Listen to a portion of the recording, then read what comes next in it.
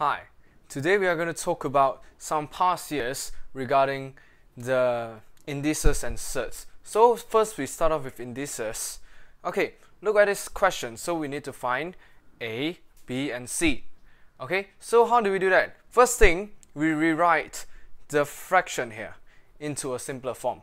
Okay, so we expand this thing, this surd here. So the surd is equivalent to power half. Okay, first we write down the first line first.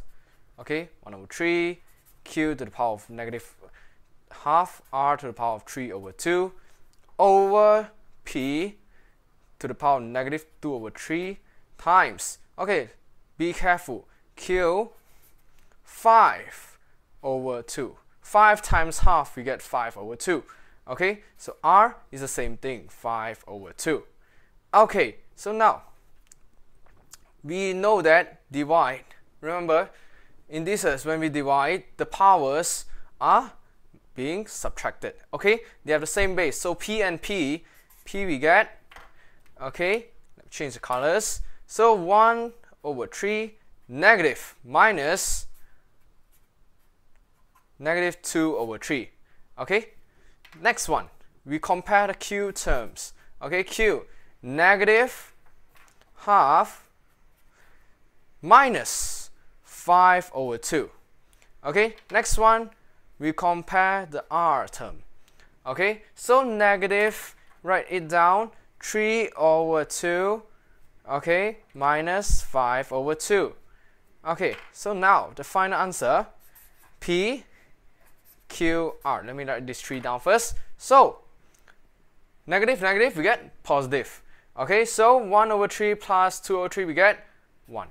Okay, q negative half minus 5 over 2, you get negative 3.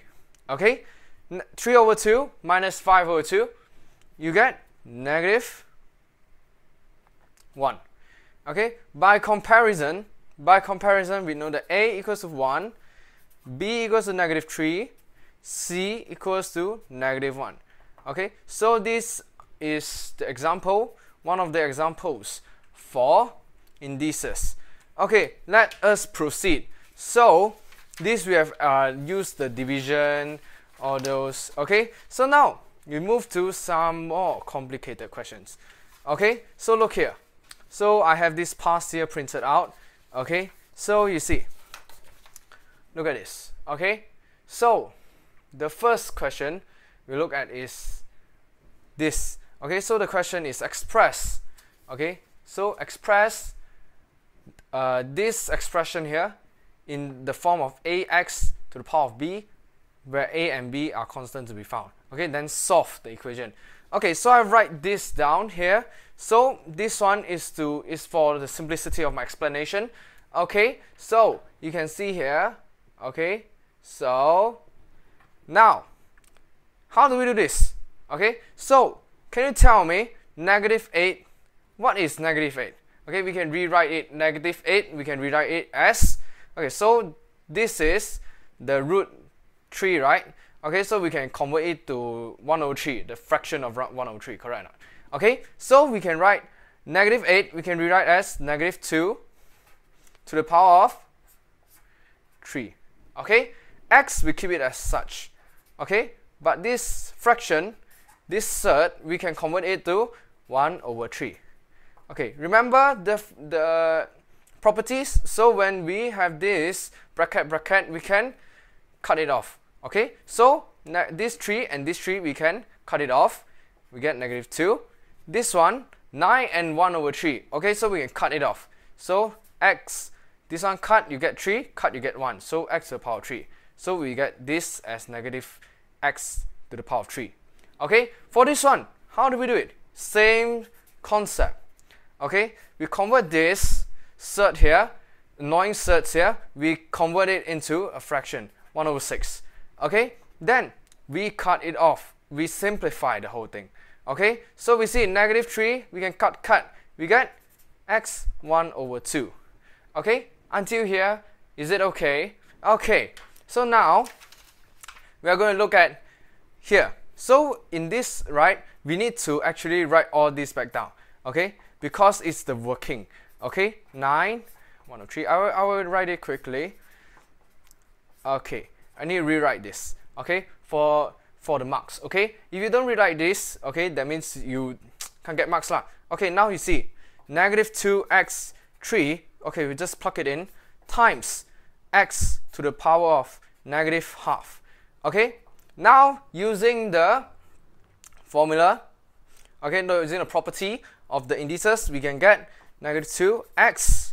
Okay, so we can get 3 plus negative half, correct? Simplify things down. Negative 2x minus, okay, we can get 3 minus half, we get 5 over 2. Okay, so we can solve this.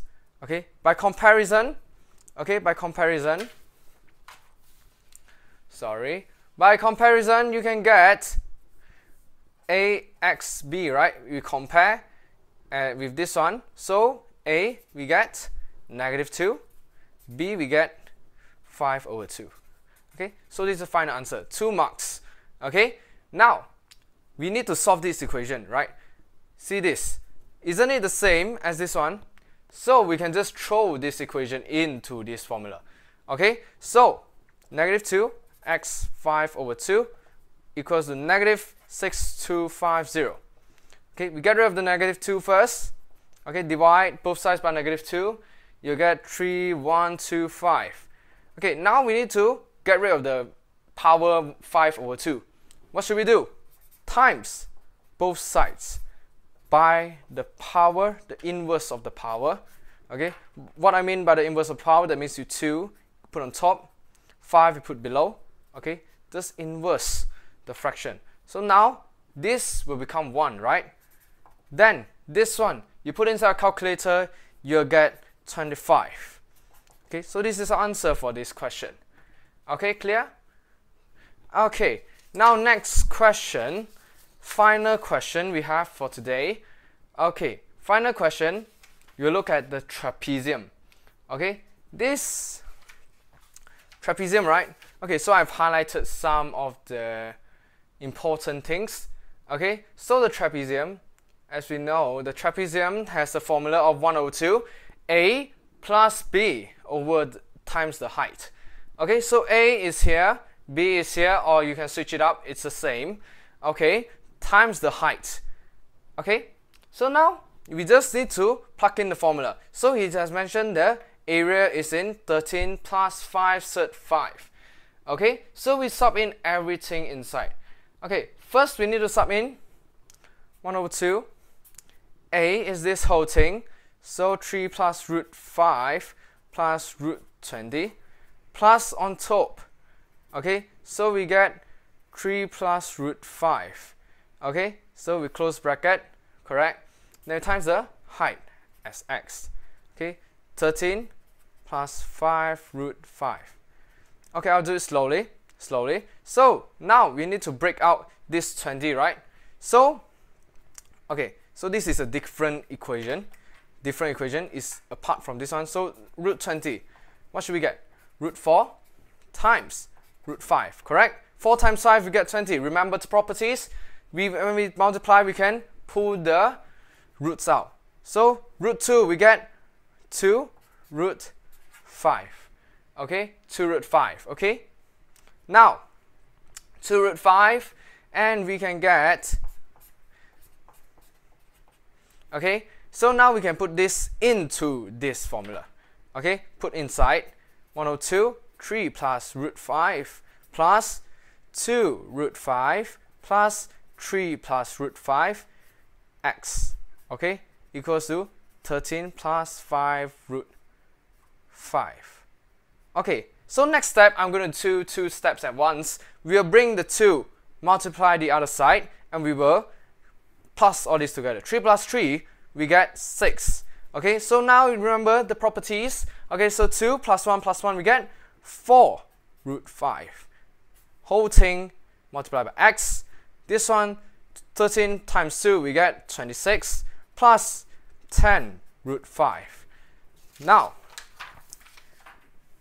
Okay, so we just need to move this below of this. Okay, then we can get x. Okay, and we are not done yet. Okay, we need to rationalize the denominator.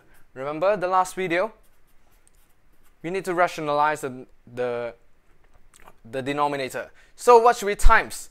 What should we times here?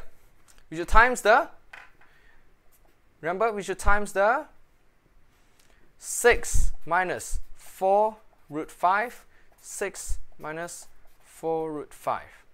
Okay, so we just times this.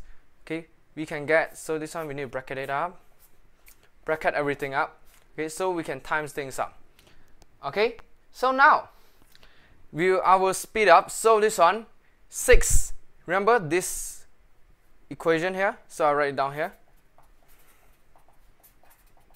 A plus b, a minus b, this one. Okay, we need to apply inside here. Okay, apply inside. So 6 here, we will do the bottom part first. It's easier. 6 times 6, you get 36 minus. Okay, so 4 root 5, you square it, you get 80. Okay, then this one on top. Okay, this is just normal expansion. Okay, normal expansion. This one times this one times this one.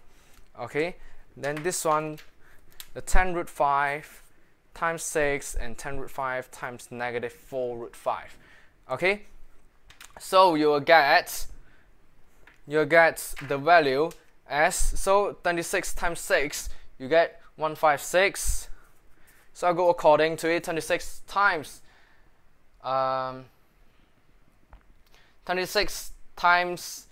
6. Okay, so we go next with 10 root 5 times 6, we will get 60 root 5. Okay, next one, 26 times negative root 4 root 5, we will get 104 root 5. And the final one, 10 root 5 times the negative 4 root 5, you will get 200. Okay, remember, root times root, we just get rid of the root. Okay, so now simplify things up. You need to simplify everything up. Okay, simplify, and we will get negative 44 minus 44 root 5 over negative 44. Okay, we can just factorize 44 out. 1 plus root 5 over negative 44. Cut. Final answer, we will get 1 plus root 5. Okay, so we can find x ma, correct not? So x is equal to 1 plus root 5. This is the final answer. Okay, so this is the end of the past years, the review past year. Thank you.